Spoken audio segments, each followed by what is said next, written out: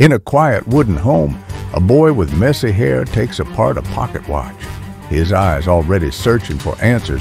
In a tiny shed, jars bubble, wires spark. Young Edison's imagination catches its first fire.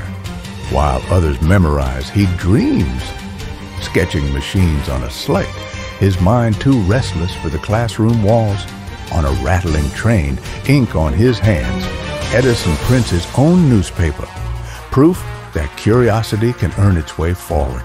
In a basement lit by oil lamps, clutter becomes creation. Every failed mix, every scribbled note, shaping the man he is becoming. The click of a telegraph sings to him. Signals, wires, sketches, ideas racing faster than sound itself. Moonlight and lamplight, nights blur into mornings. His body is tired, but his spirit refuses rest. Another bulb burns out.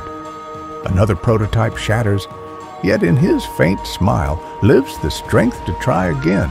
Shelves stacked with broken glass, a graveyard of experiments. But Edison stands tall, seeing not failure, but one step closer. And then, light. A fragile bulb glows steady, golden, sweat on his brow, triumph in his eyes. A hall gasps in wonder. For the first time, darkness is broken by man's own hand, and the world takes notice. New York shimmers at night, street lamps blazing. Carriages roll beneath a city reborn. Patents, handshakes, photographs. The world celebrates him. The work, not the fame, is his prize.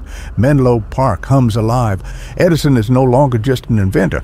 He is a teacher of light.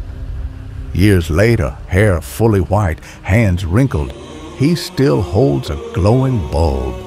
One bulb shining in the dark. A symbol of every failure transformed into brilliance, from a curious boy to the man who lit the world. Proof that failure is not the end, but the path to greatness.